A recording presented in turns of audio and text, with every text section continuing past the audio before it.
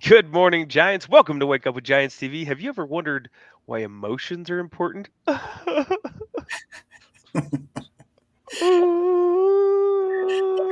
it out. And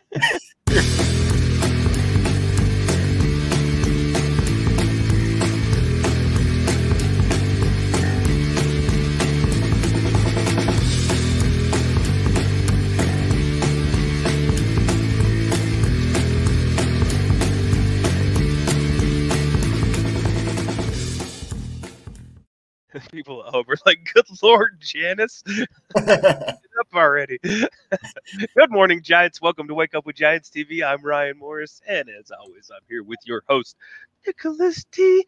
Smith. I don't know where the voices came from this morning, but they're here.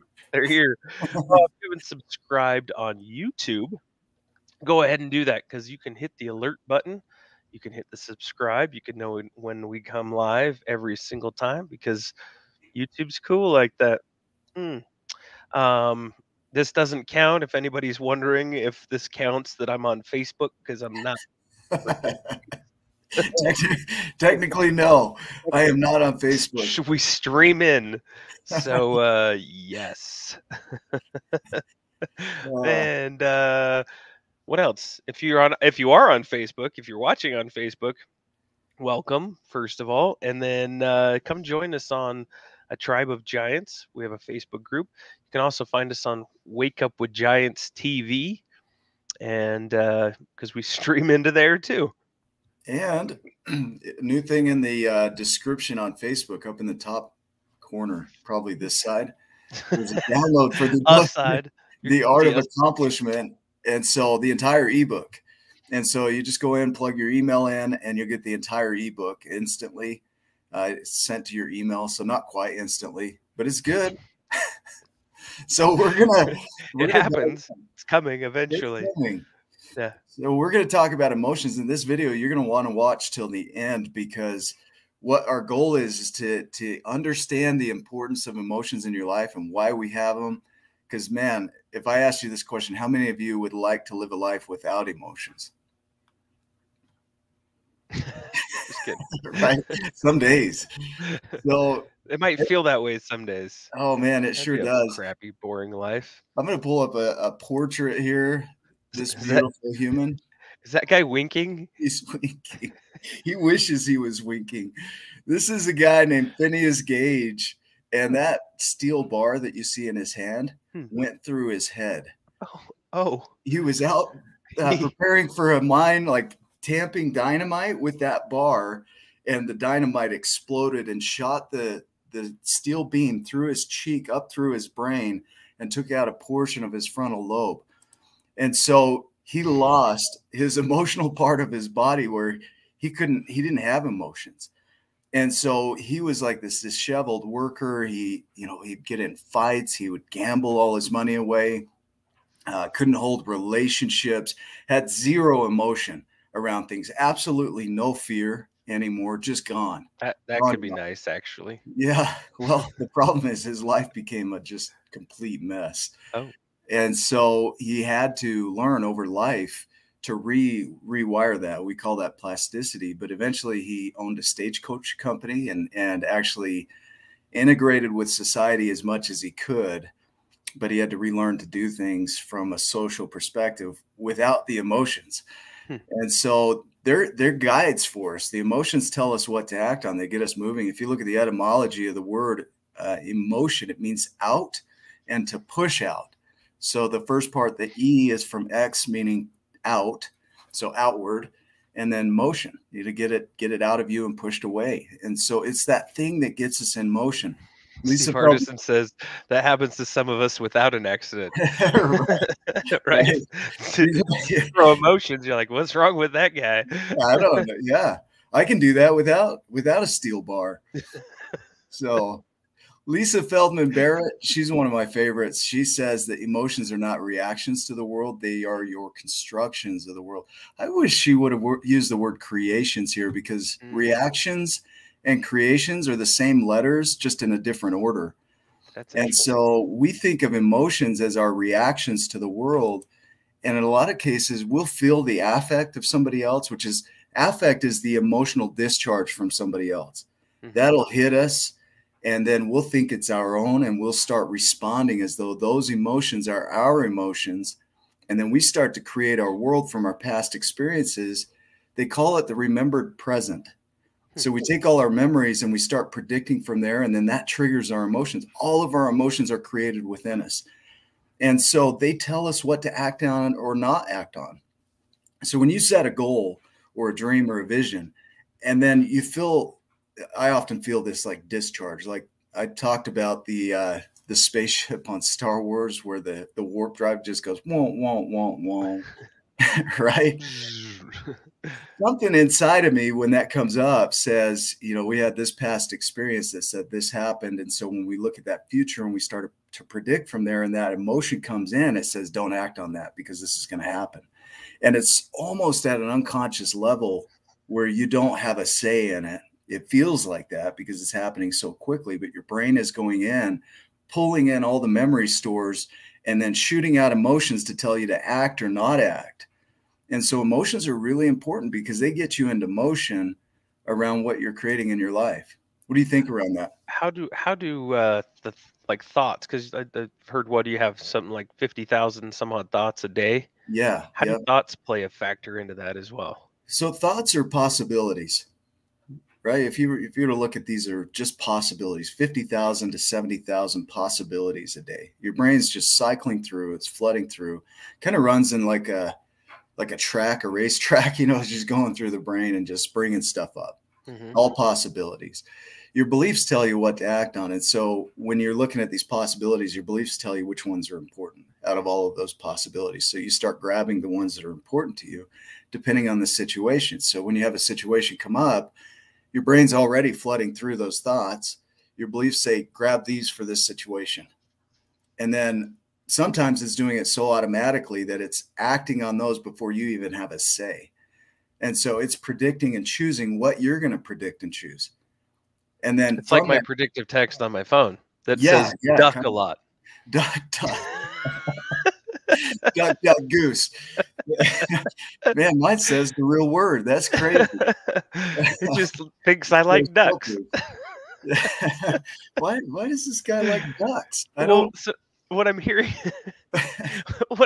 in that is too, like, so as you're more aware, because you're going to have the thoughts, the 50 to 70,000 of them come through, as you're more aware of the emotions, because it's probably easier to be aware of the thoughts and the emotions can trigger. You can't miss the emotions. Yeah, they're there.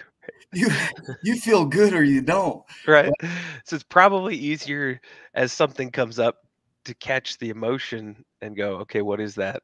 Yeah. You know, but the thoughts, like good in, good out, bad in, bad out. I don't know, you know, like it's important to surround yourself with good things and good people and good information. But some of my best creations have come out of depression. Some of my best choices have come out of anxieties. And so they can serve you. But knowing where they are, there's a method called STORM. So when you have an emotion come up, STORM is the acronym that says stop and breathe. Because you can use your body to calm down because you're going to go into that fight or flight state. I'm talking negative emotions. If you're feeling happy and you're storming it, you're like, don't do that. I'm feeling happy. Yeah. I need to stop this. Well, you could use this too. It would work actually. Like, I don't want to feel too much of that. I'm so done with happy. So STORM is the acronym. Let me just put this up here. Stop and breathe. Stop and breathe, and then tune in. T is tune in. O is to observe the thoughts behind that emotion. What thoughts are you having? And then R is to reframe them and to move them around. Like a lot of times we go to the negative. So to reframe it would be to give it another option, another possibility, because we think our stories are so true that when we tell them, those emotions are hitting so hard that it's true for us. To reframe it can shift it and move it in another direction. And M is to move toward empathy around it, to not judge yourself harshly, to don't be a dick to yourself, basically, right? Have Yeah. some compassion. Have the grace, right? Yeah, some grace to have this come up for you while you're practicing it. Hmm. But shifting those emotions in a direction that serves you is going to be a practice until it's not, because eventually it's going to go in the direction you train it. And a lot of this is we simply haven't had the training around our emotions to move them in the direction we want. So if you look at this, your emotion is your brain's creation of what your bodily sensations mean in relation to what's going on around you in the world. So when you're looking at your world and you're interacting with it, your brain goes into, let's find information that supports this experience, because we've never been here before, but we've had similar experiences in the past. So we're going to pull those into the remembered present, make predictions from there, have emotions from there, and act or not act from there based on our experiences. The challenge is that those past experiences could keep us from getting into action around things that could really serve us. And so the more you can stop it and say, look, stop, just breathe, tune into it. What am I thinking? Observe it, reframe it, and then move toward empathy and re-engage in a new direction. Now, and that'll be a practice. So like Phineas Gage, this guy is missing half of his brain or part of his brain, right? Going back to this. Nope, he's not winking at you. He's literally got part of his brain missing, because that thing went right through his cheekbone, in through his brain, that whole bar that he's holding in his hand. He learned to deal with the affect of the world and respond to the world.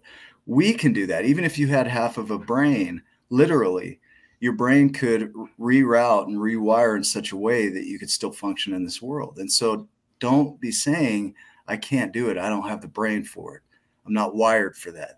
Those are lies, because you'll have emotions that support those lies that you're telling. Well, let me change that. Those are truths for you, and you'll have emotions that support your truths. So does that make sense? Go ahead. Oh yeah, no, it makes complete sense. I'm actually grateful that Storm came up today, because unknowingly participated in that yesterday. Like I had all these emotions, I had this stuff coming up, and went for a walk and just stopped, breathed, and then tuned in, observed it, reframed it, and then moved towards empathy. It was useful. Yeah. I also put on, I was like, all right, I know I need to, like the stuff that was coming in. I was like, whoa, it's heavy. So as I was walking, and you can do whatever serves you, but I threw on an audiobook as I was walking, and in the audiobook, it was talking about being conscious and aware of what's coming in. And, as you might not catch everything, but small steps over time create giant results. They do. Yeah. And so, and that changes that, you talk about plasticity. Yeah. That Plastic. neuro stuff, all this plastic garbage. Plastic. And, but building those pathways as you strengthen them, I was going to go into more science stuff. It's not going to work here. You strengthen that myelin sheath, and then things fire faster. You go. Yeah, there you go. And so as you're doing it repetitively and catching yourself and seeing, oh, that came up, reframe, redirect, be aware, it becomes easier and easier to do. Yeah. And I think a lot of people want to avoid their emotions. They want to numb out their emotions. They don't want to experience the difficult ones, right? I hardly hear of somebody saying, I'm feeling so happy. Right. I'm going to go get drunk. I can't handle this. Right. Nobody says that. They're like, oh, I'm too fucking happy, I'm going to go get drunk. With the difficult emotions like depression or anxiety, with these, there's an opportunity within those for a different pathway. And it's not about transforming it or transmuting it from depression to happiness. Sometimes depression's there to teach you something and to show you a new way, because it gets you to pull your energy back on something that you're working on that's not working. And then it gets you to reflect on it. And that's part of that storm process. And then it gets you to have reverence for it. That's part of the M process, which is to have empathy for it, to have reverence for it. And then to re-engage. That's what depression does, is it has you re-engage in a new pathway. And that's where some of my best creations have come out of depression, because I start looking for pathways out of that. And often I'll create a poem, a story, a connection with another human. I have more empathy for others because of depression. But it's not somewhere I want to stay necessarily, but I know the usefulness of it. Anxiety, same thing. It's something that has us predicting the future, but we're the ones with the final say. Going back to this quote here, emotions are not reactions to the world. They are your constructions of the world. And this is based on her research, Lisa Feldman Barrett. And she's done a lot of research around it, is that our emotions are not reactions. They're not. You're creating every single one of them based on your past experiences. Wow. And so why not use them for your benefit? That's going to take that storm method, slow down with it, stop with it, tune into it, observe it, reframe it, and then have some empathy and re-engage. You got to re-engage with your life. Remember to do that. So I also just heard in that too, like the if you want to create something different, you can start adding different thoughts and beliefs. Yeah. And you can create your own world. It might take a minute for those things to show up. Right. Or it might come in very quickly. With time, it's going to compound. You're going to have a complete, complex, beautiful creation. Yeah. Feel it. Love it. Any other thoughts? Just go make it a giant M. Glad you watched to the end. Yeah, perfect. You did that. Now we're going to pop up another video here. Make sure you click on that, because it's going to take you even further down the rabbit hole. That'll pop up at the end here on YouTube. So make sure you're subscribed on YouTube. Otherwise, you're not going to see that. Yeah, go check it out if you're not on YouTube. All right, guys, make it a giant day. We will see you in the next video. Love you too.